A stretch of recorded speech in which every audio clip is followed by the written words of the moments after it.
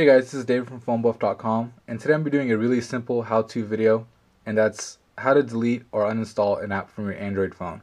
So there's two different methods of doing this, and I'll show you both. And the two apps I'm going to be doing it on is the Facebook Messenger and Google Books. So just to clear something up, pressing and holding on the icon from your home screen and dragging it into the little trash bin doesn't actually delete the app like it would on iOS or on the iPhone.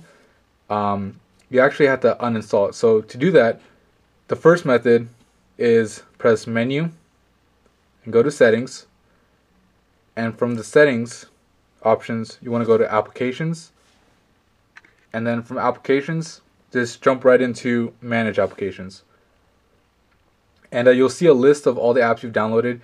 You may need to switch around tabs up here to find your app, but since mine show up right here, I'll just go ahead and do it from here. So I'll hit Messenger, and you can see at the very top right, uninstall.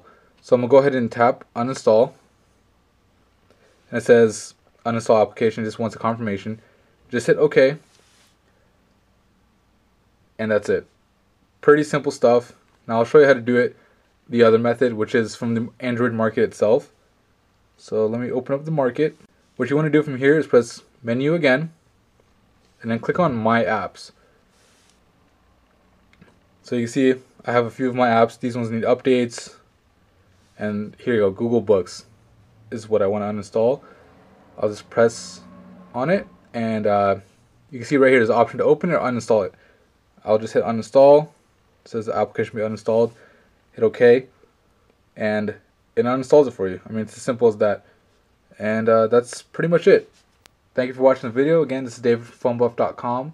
And don't forget to visit phonebuff.com for more cell phone news, reviews, and how-tos. Thank you.